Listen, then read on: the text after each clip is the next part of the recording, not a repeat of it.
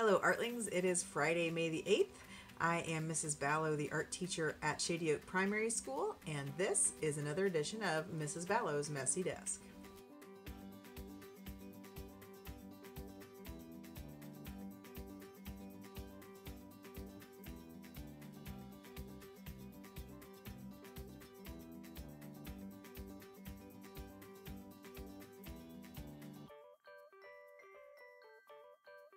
I have mail?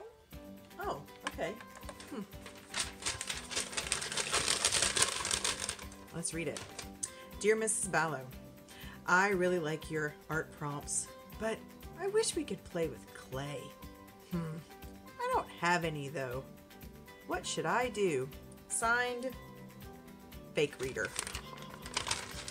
I didn't really get a letter. However, I know that a lot of you guys have really enjoyed taking these prompts and running with them, but some of you are really missing using clay. Well, instead of going to the store, perhaps and buying some air dry clay or working with the earthenware clay that we have in the studio, I thought we should explore some clays that we could make at home. When I was a kid, we used to make Christmas ornaments all the time. And one of the things that we used to make our Christmas ornaments was something called salt dough. Salt dough is basically like cookie dough, except you don't eat it because it's made with a lot of salt. And it uses stuff that you probably already have in your kitchen: flour, salt, water. I mixed up a batch the other day and I made this really cool relief tile. It's actually going to be an ornament. I'm going to hang it from this little hole right here. But it's two pieces that are joined together so that the butterfly on this one is raised. I had Mrs. Ballow's kid help me and we made some other relief tiles. This is one that she made. It doesn't have a hole. It's not for hanging. And you can see that there's other things in it just besides the raised heart. So there's both things pressed into the dough and things added on top of it. We're going to learn how to make those. I also found another recipe that uses glue. White glue, just regular school glue, and lotion and oil and cornstarch. It was really weird, but the results were awesome. I made another relief tile. See the star? And I added some things in it. And I also made this really rad crocodile alligator creature. Now, the doughs are not like regular clay, but if we don't have clay in the art room, we might as well make our own. And that's what we're going to do this week. Before we go into how to make the clays and how to work with them, let's learn a tiny bit about relief sculpture. I thought for this segment we'd visit the other side of my office. I have this super cool book and it's got some really good examples of the different types of relief sculpture. So let's back up. What is relief sculpture? Is it like, oh, I'm so relieved I don't have to do sculpture anymore? No. Relief sculpture just basically means that there are either things above or below the main surface of a sculpture. In this case, the tiles that I made, the star, right, is raised above the main surface, and then there are things carved into the main surface to make it go into. So this type of sculpture has been around for a very long time. A great example of the lowest relief being there's not a whole lot of difference between the main surface and the things that are lowered and raised are ancient Egyptian carvings, where the Egyptians would carve into a flat piece of stone to make it look as if the surface had been raised or lowered. So that type of relief sculpture is called low relief. There's also a mid and a high relief. If you think to cultures like ancient Greece and ancient Rome, the Parthenon, all the things that are decorated on some of these giant buildings, a lot of those are high relief. There's a lot of sticky outy stuff, right? It's very technical. So if you see sculpture that has a surface and then maybe indentions in or things out of, that's a relief sculpture. A low relief means that there's not a whole lot of difference between the main surface and the things that are in and over. Mid relief and high relief meaning there's a big difference between the sticky outy parts, right, and the parts that are in the background. That's a little bit about relief sculpture. So let's look at some pictures. Here's a low relief example from ancient Egypt. Here's a mid-relief example. And here's a high relief example.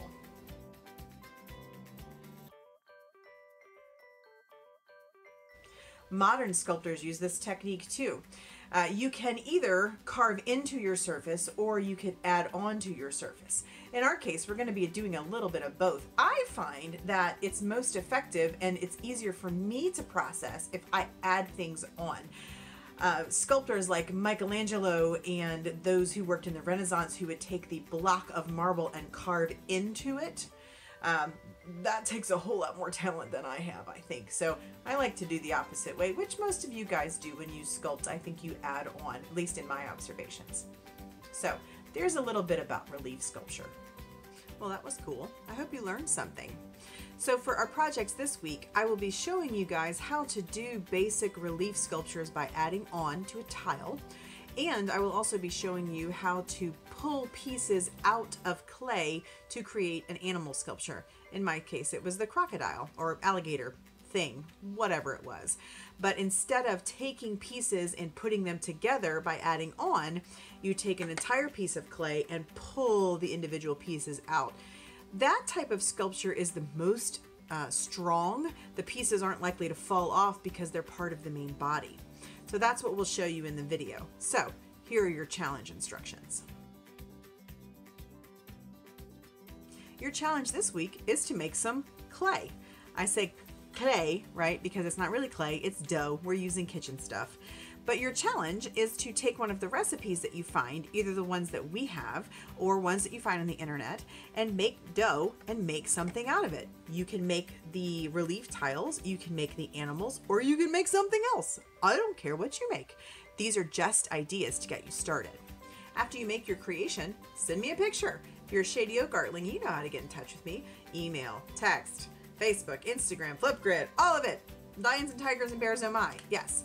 Send me your pictures. If you're not a Shady Oak Artling, just make stuff. If you tag me at the Art and Makerspace, not hashtag the Art and Makerspace, at symbol the Art and Makerspace, I'll see it on social media.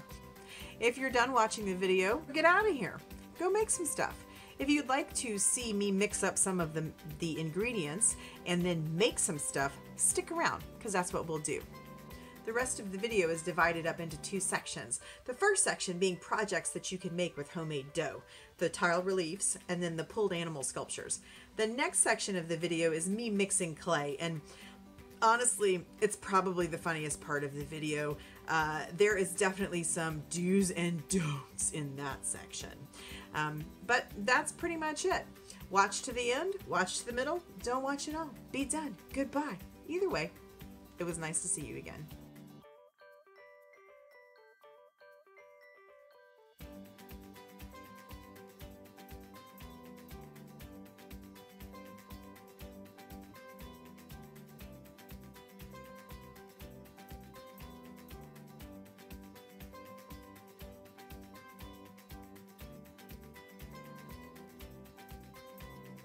Alright, so a relief sculpture looks kind of like this. This is another one that I did with cardboard and paper mache, which we'll be doing next week.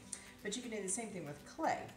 The first thing you need to know how to do, though, is a super cool trick that a lot of really good cookie bakers know, which is how to roll clay or dough into an even thickness. And it's pretty simple. You get some cardboard and you put equal amounts of cardboard on either side of where you want to roll. I'm going to use 2.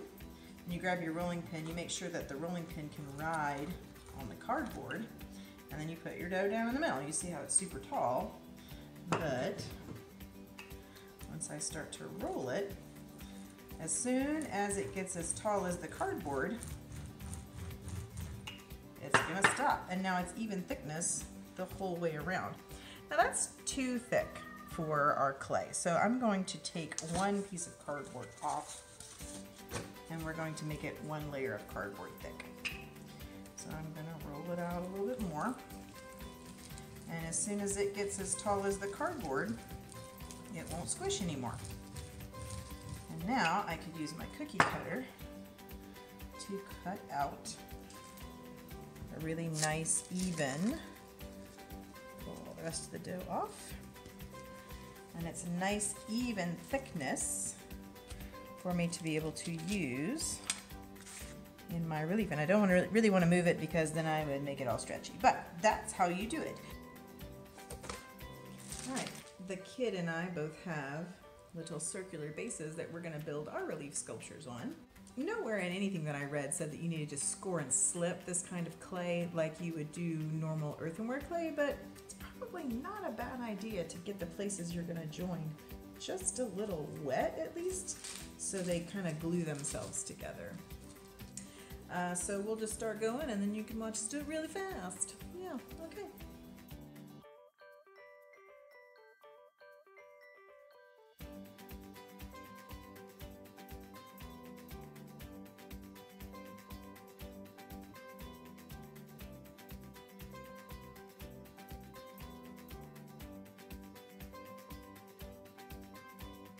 I'm gonna start talking again. All right, I think we're done. So a couple of notes real quick. If you want to hang your little tile, I'm gonna move the camera. You're gonna go for a ride. If you want to hang your tile, you need to poke holes in it right now. Otherwise, you won't be able to do that. Mine's gonna hang right here. And this one is not going to hang, so there are no holes being poked in it. Yes, this is hard to do. Anyway, so there is one relief tile. And here is the, this should be fun. Upside down, backwards, where is it? There it is. Perhaps, maybe, all of it? Okay, there's the other. Next. I wanted to remind you of one more trick before we change to a different type of clay. Do you remember how I said I didn't want to move one of my things because it would stretch? Well, sometimes if your surface or your clay is too wet, then your clay or your dough will really stick to the table or your cardboard or your wax paper. I remembered a trick. All you need, dental floss. Not only is it good for flossing your teeth, but if you take a piece of dental floss and slide it up underneath your dough or clay, it takes it off of the cardboard or the surface without getting it all stretchy. Now, don't floss your teeth with that afterward. Yeah, throw it away.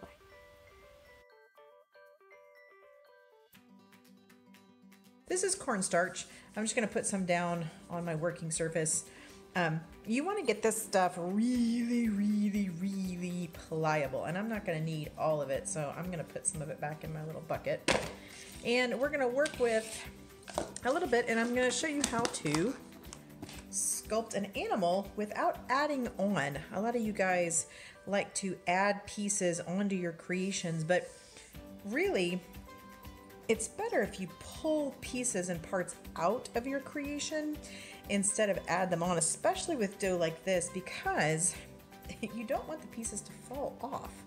So the first thing you want to do is get the clay or the dough nice and soft, and this has got a really good consistency. I really like it. And you're going to want to make a ball, probably, or a lump, and I find that the easiest way to do that is to kind of squish it into a square. I kind of use little chompy mouths, and I chomp in two directions. Chomp, chomp, chomp, turn it, chomp, chomp, chomp, turn it, chomp, chomp, chomp, turn it, until you kind of make a squarish thing. And then you can roll it out into a ball. So we're making an animal, right? I think I'm going to make, ooh, maybe a dog. Let's make a dog. How many legs does a dog have? 4, right? 1, 2, 3, 4. And a dog has a head and a tail. So maybe I'll start with kind of a long shape. And I'm going to pull my arms and legs, or my legs and legs, out of the shape. Now, it's not going to be perfect at the beginning. Are you kidding me? But we'll start to form kind of this buffalo looking dog eventually. And a dog has a tail, and a dog has a head. And this is not earthenware clay, so this is not going to work like normal clay, right? But now you kind of see this animal taking shape here. And I might Make a little water in here and get it kind of pliable again. Maybe I should have made an alligator. Might have been easier. Maybe I will make an alligator. I think I changed my mind. I think I'm gonna make an alligator. Because it just looks like an alligator. An alligator has a long tail. Same concept though. And I think what I'm finding with this clay is that perhaps it's not gonna hold its own weight very well. It probably needs a flat bottom. But I've got kind of the shape of an alligator going here. And if I needed a reference photo, I would take it. We'll hit.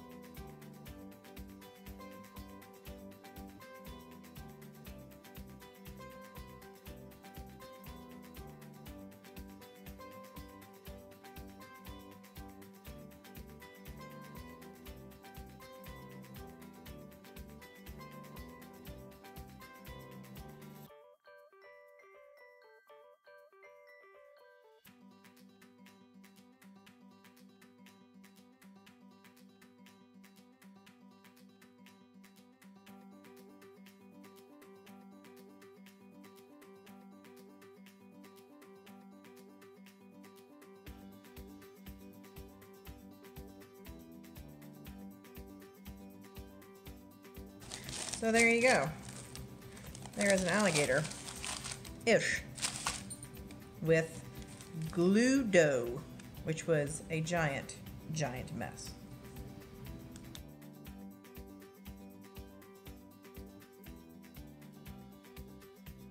The dough we're going to mix in this segment is salt dough. This is probably the easiest dough to work with. It is very forgiving and it's not very much of a mess. So if you had to pick one dough to make, it would be this one. Keep watching to watch me mix up some craziness outside. I had to come out of my room with my messy desk today because Mr. Ballow is in meetings all day and I talk really loud. So I'm outside. And the first thing we're going to try is salt dough. Super easy, 3 ingredients, right? Salt, flour, water. Should be very simple. All of these ingredients are also food safe, so you can use like regular wooden spoons, regular bowl, any of your kitchen supplies to do this. Some of the other clays that we're going to try are not made from all food safe ingredients, so we may have to get a little creative. But let's try this first one. All right, let me get my bowl and I'm going to start mixing. You need, for this recipe, 1 cup of salt, 2 cups of flour. So I will take my cup and I'm going to measure my salt. You do your dries first. Takes a lot of salt. There you go. And 2 cups of flour. And we're not baking, so it's not super important that we get it just right, but there's 1. And let's see. I hope you can see what I'm doing. If not, it's okay. There's 2. And there's $1. All right, 1, 2. Put the top back on the flour. And then you need 1 cup of water. Now, if you don't want to use your measuring cup, there's another way to do it, but I'm going to go ahead. Technically, I should be using this, but I have too much water, so I'm going to use this. It's not going to be that big of a deal this time. But people, if you're baking, this is a liquid cup. This is a dry cup. They're different. All right, so now I have, I don't know if you can see my mess, but there it is. And I'm going to start mixing it.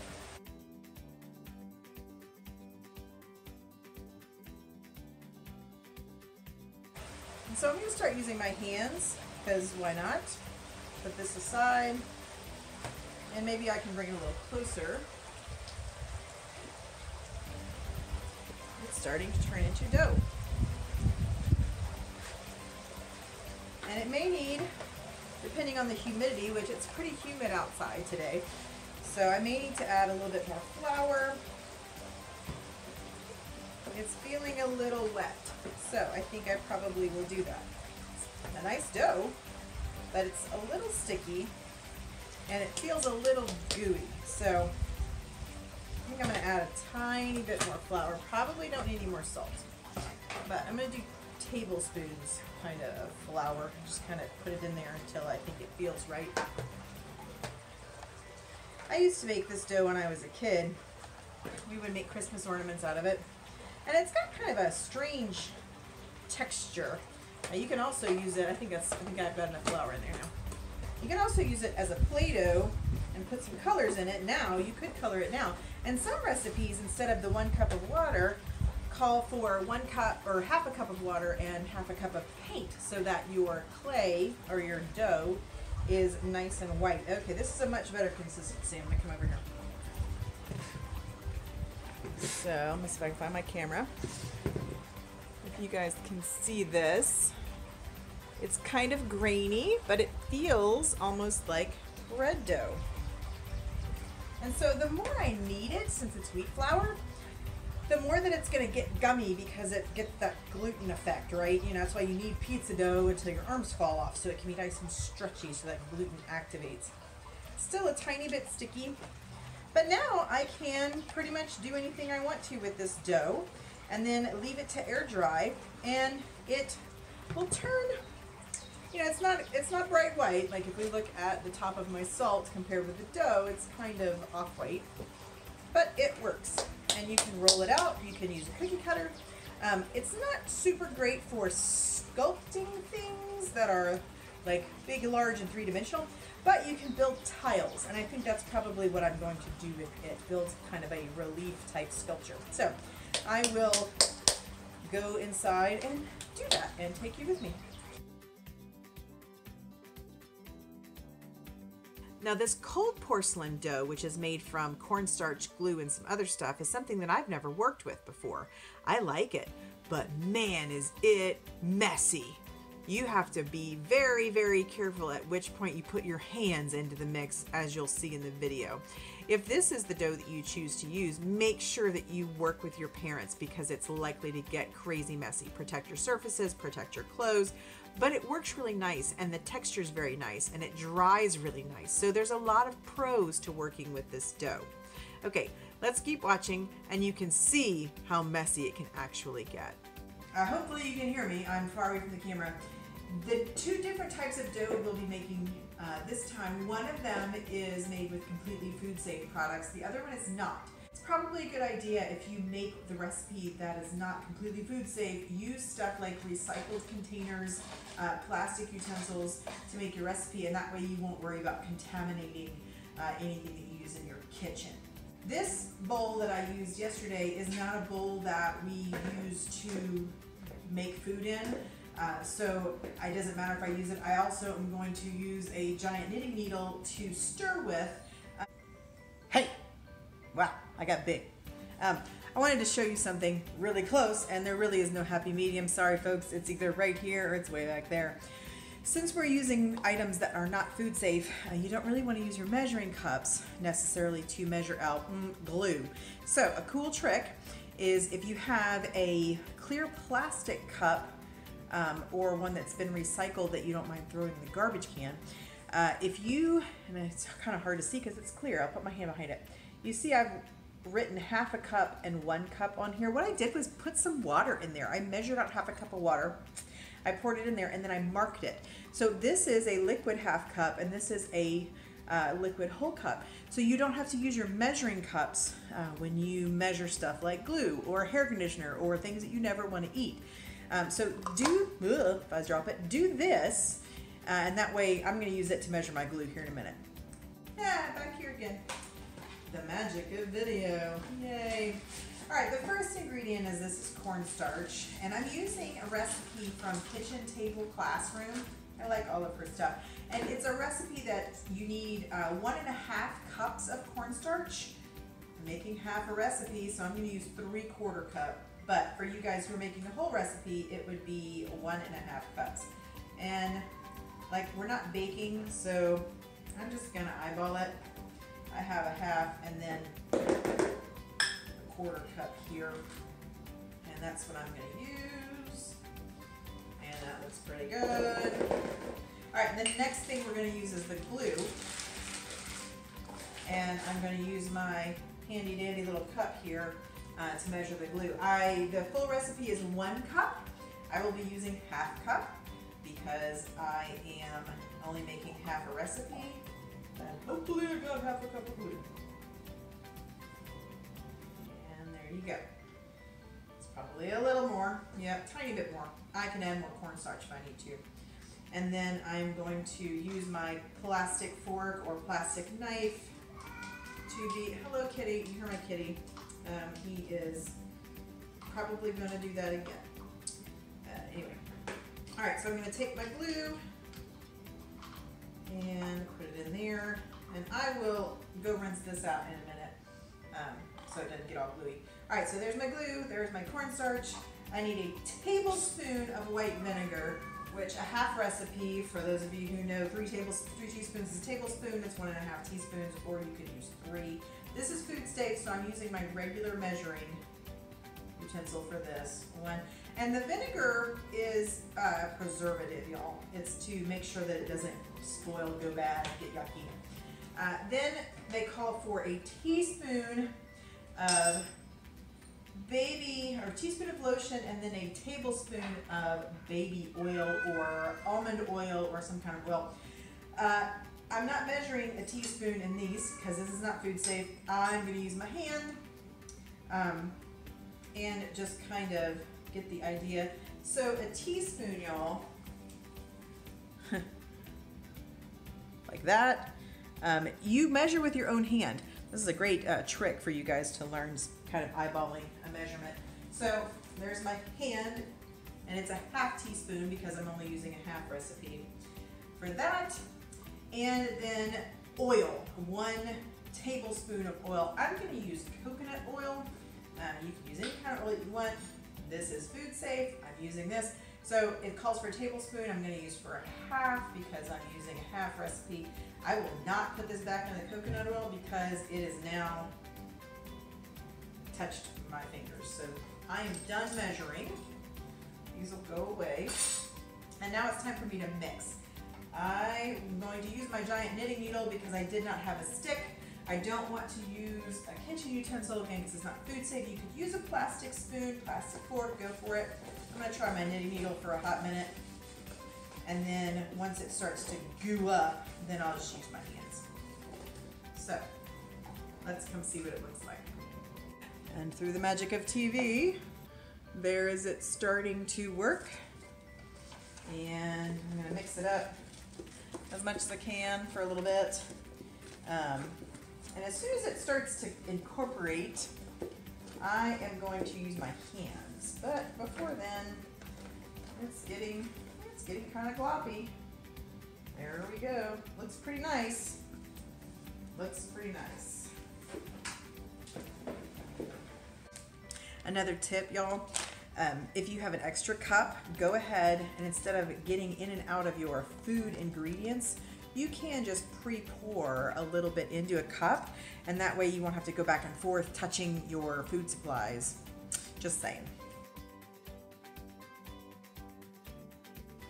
All right, I don't know if you guys, it's starting to turn into clay. I'm gonna put a little bit of cornstarch in my hands, and then I'm just gonna go for it.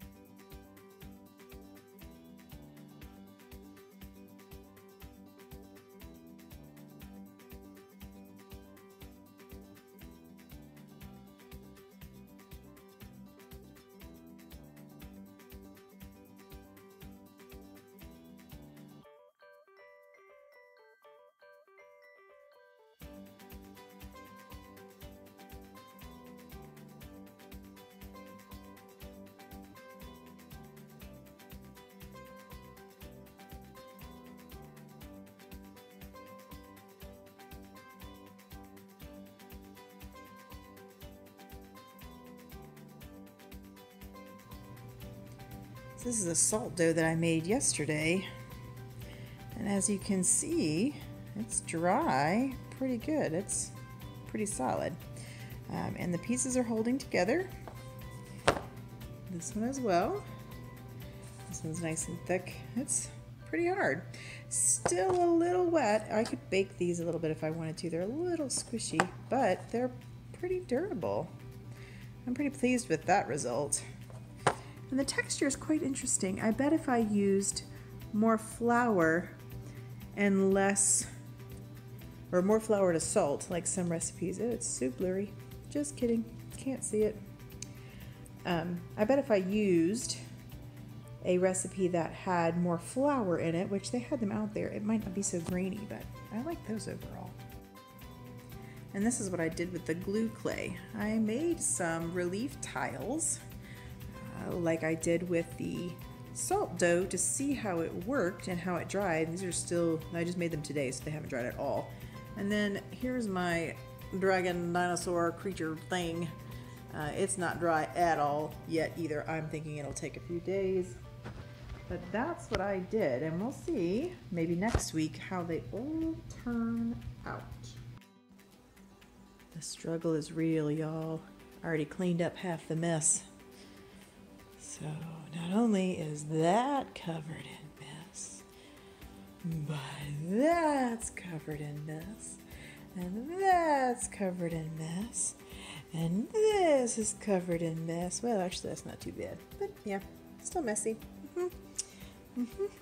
Yeah, this is what it's like to be a stay-at-home art teacher. Messy. My cat decided to help me clean up the kitchen. I don't think he's very helpful. Mrs. Ballow was never here. It never happened. There was never a giant art mess in Mrs. Ballow's kitchen. You know who helped? The kitty. He totally cleaned it up.